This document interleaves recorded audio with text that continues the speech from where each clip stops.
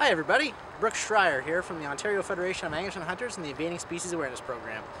Came for a walk down here by this creek today, Cabin Creek outside of Peterborough, and figured we'd flip over some rocks to see if we could find ourselves any native or invasive crayfish. First rock we flipped, we actually happened to stumble across Faxonius rusticus. So this is a rusty crayfish. This is actually an invasive crayfish which was introduced from Ohio in about the 1960s to this region actually. It's suspected that it was actually introduced via a bait bucket. So an angler who potentially wanted to use it as bait brought it in and introduced it to our waters. This species is now well established in Ontario, all the way north up to Lake of the Woods region. The way you tell it's a rusty crayfish is by the black bands on the tips of its claws, including the oval gaps in its claws when it's closed. It also has a very smooth and concave rostrum, and then the dead giveaway, hence its name, is the rusty patches on its carapace, which you'll see when you catch these suckers. Now, if you're an angler wanting to use these as bait in Ontario, it's very legal to do so.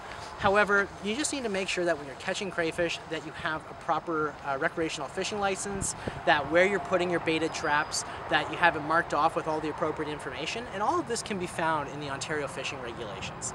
Now, keeping in mind that the max number of crayfish that you're allowed to have in your possession at any one time for angling is 36, okay? So no more than 36 while angling, and you're never allowed to transport crayfish over land for any reason, alive or dead, native or invasive, it doesn't matter.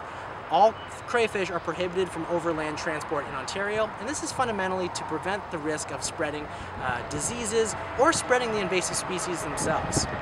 So, why are they so invasive? These guys will actually outcompete our native crayfish, such as the virile crayfish or the northern clearwater crayfish, amongst many others. And many of our native crayfish, including those two species that I just mentioned, can actually hybridize with the rusty crayfish, at which point, when they have their offspring, you have invasive hybrids. Okay? So if you guys ever come across this in your travels while angling, make sure that you take a photo, get those key characteristics that I identified, and submit it to www.eddmaps.org/Ontario or call the Invading Species Hotline at 1-800-563-7711. I'm Brook from the Ontario Federation of Anglers and Hunters and the Invading Species Awareness Program.